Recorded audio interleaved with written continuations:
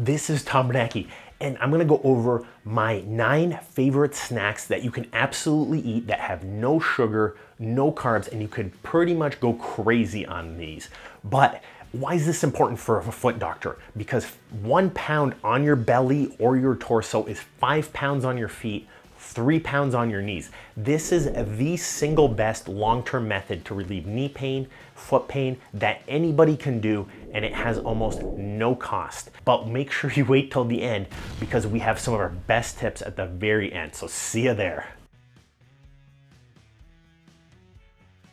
So the trick is foot pain, knee pain, there's a million things we can do for you, and there are easier things than losing weight. And if you're in Michigan, the Detroit, Michigan area, come see us. We'd love to see you at our clinic. But why do you want to eat carb-free and sugar-free snacks? As you get more nutrients, this will help with peripheral neuropathy, nerve diseases, your pain, sensations. It'll help with all of that.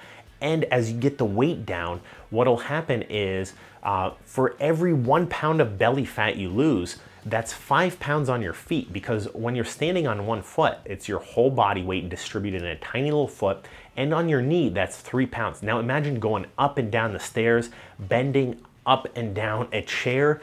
That's a lot of momentum. That's where people damage ligaments, their big toes, bunions, hammer toes, all that kind of stuff. So this is my favorite no carb meals. Number 1, this is my favorite and I eat this every morning, eggs. 1, 2, 3 eggs. All my kids eat it. I eat it. You know, eating 2 eggs or so, it's like 90 calories each, chock full of nutrients and vitamins. You know, it's not all of them. It's not the only food you need to eat, but there's no sugar, no carbs in there, ton of protein, a large variety of protein too. So if you're working out, working on those pipes, that's a great one to eat.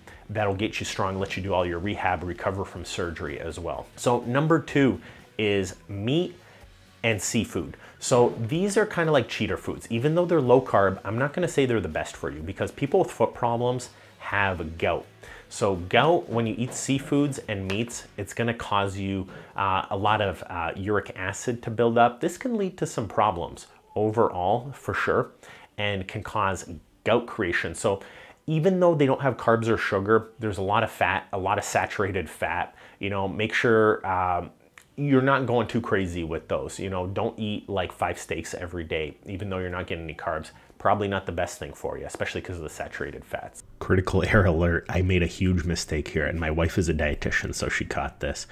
Cold water fish like salmon, you know, tuna, these are all amazing sources of omega-3 fatty acid. They're low in fat, they're very healthy, high in protein. This is some of the best food you can eat.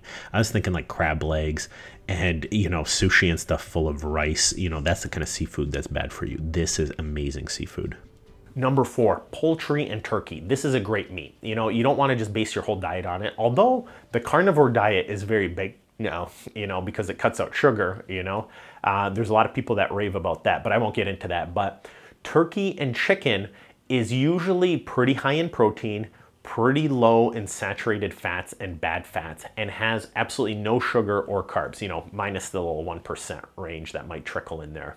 But I won't get into that. So I love that. I use that for my kids. You know, I chop up chicken, I chop up, you know, turkey. But if you start dousing it with like pulled pork sauce, that kind of stuff, then that's a ton of carbs. So just be aware for that. I'm talking like just plain cooked chicken.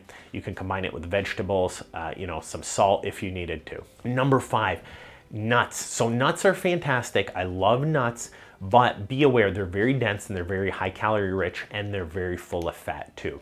So if you go crazy eating nuts, even though they don't have sugar, you're still gonna put on a lot of weight and it's not gonna be the best thing for you because, you know, they're not filled with crazy amounts of nutrients, even though they have good omega-3 fatty acids. So here's the part that you've been waiting for. Here's kind of the ultimate foods. If you could force feed yourself these foods that have no sugar for the most part, you will be in amazing shape. Now, here's where I'm gonna talk about the glycemic index. There's complex carbs and there's simple carbs. Simple carbs are what you want to avoid. These are ones that get converted straight to the bad stuff. These are the ones that clog your arteries, go straight to fat, and make you feel like crap and make you a diabetic, you know? Complex carbs are phenomenal. These are ones that your body can't really digest, so they pass through your body and you poop them out. This is called fiber for the most part. So you want a lot of complex carbs. Complex carbs are actually great. If you could eat complex carbs all day, that's probably good for you. You know, it's going to clean out your GI tract, whereas simple carbs are horrible for you. That's your cakes, your cupcakes. So you want to cut down on the simple carbs, you want to eat your complex carbs. So I love to use the avocado as an example. A half cup of avocado slices is 11 grams of carbs. Out of that 11 grams of carbs, 1 gram is sugar and 10 grams are complex carbs, so fiber. So that's actually pretty good. That's a great ratio. Over 90% of those carbs are the complex carbs, and they clean out your GI tract, they keep you regular, they cut down on hemorrhoids, they help with the varicose veins, they help with a ton of stomach problems, you know, like too many to list. And you get a ton of nutrients. So an avocado is a great one. Number 7. So these are the ultimate foods. And before I name these are ones you could eat all day long and they will actually make you healthier and make you lose weight. So they kind of have like a negative calorie input. There's a great book called Eat to Live, and their whole diet is they make people who are obsessed with eating and can't stop snacking eat a cup of spinach or a cup of cucumber ahead of time. And what this does is it fills up their stomach, and they can still snack afterwards if they're still hungry, but they have to force feed themselves. So you have to make a deal with yourself. If you eat some bad snacks, you're gonna force feed yourself a cup of cucumbers or spinach ahead of time. Or you could also do this with broccoli. You could also do this with peppers. You could also do this with onion. I know that's not the most appealing thing, but if you're serious about getting healthy, fixing your feet and fixing your knees, this is like the ultimate trick. You know, this is when I wrestled, I used to do this. I used to get a ton of broccoli and force feed myself until I couldn't eat anymore. And then I didn't want to eat those snacks. And next thing you know, like as a month goes by, you're down a ton of weight. You could lose like 20, 30 pounds, you know, which is an insane amount. Obviously, and you can exercise. I always exercise during this time. I felt great doing this kind of stuff.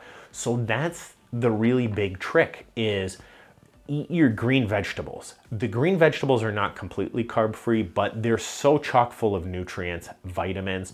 So vitamin B, vitamin C, you know, you can eat your fruits on top of that too, because you have a little bit of, you know, leeway left over. All these things help with peripheral neuropathy. They help with nerve sensation. They help with your joints. They help with cartilage. They help with muscle function because you're still getting protein in there. And every pound you lose on your belly, it's 5 pounds less on your feet. So if you lose 10 pounds, that's 50 pounds less on your toes and your feet. Think about that. That's like wearing someone on your shoulders. That's why kids don't have foot problems and us adults have these foot problems. So I really care about you guys. Eat your greens. Subscribe if this helped. Share this with friends that need it. And we'll see you in the next video. We have guides for everything. Keep watching. We appreciate you and good luck.